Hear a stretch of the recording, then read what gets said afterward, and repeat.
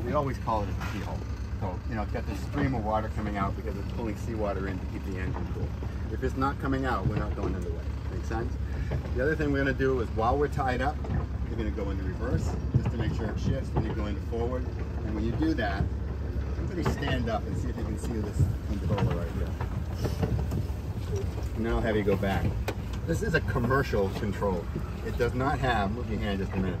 Most pleasure boats have a little switch under here. You have to squeeze it in order to shift.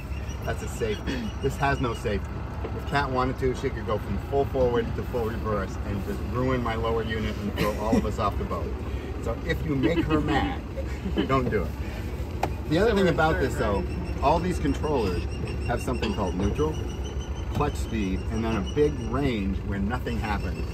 And then also the accelerator. So you can snap it up into clutch speed. Don't go slowly. I'm going to show them what it sounds like when you do it wrong.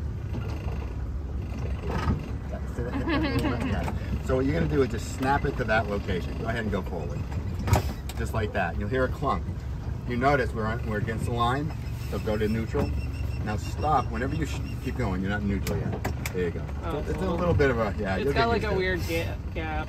It's also pointed this way, which is not the way. So now, before you go from any forward to reverse or reverse to forward, you stop and don't go directly into either one of those gears. If things change too fast, you grind the gears. So you're going to pause in neutral. That's a couple friends of Brian just discovered an empty kayak and something else floating. The Coast Guard had put out a pon-pon this morning. Pon-pon means look out for any boat. They look out for a boat that's been reported as an empty boat floating in the area of. So fishermen, you know, out there went and found it and called the Coast Guard so the Coast Guard wouldn't deploy, which is that whole thing about this thing. Yeah. So anyway, this is clutch speed, that's clutch speed. That's what I want anywhere near a dock. Don't go any faster near a dock than clutch speed unless you have to, and the only time you'd have to is if the wind's really blowing you off the dock. So clutch speed is slow, but that's how fast you want to go if you hit something. Once in a while, your motor will stall.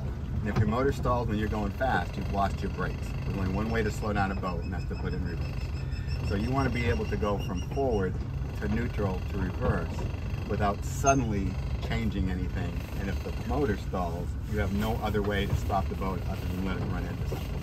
So far, so good? All right, you guys can go ahead and sit down. Okay, Lorene.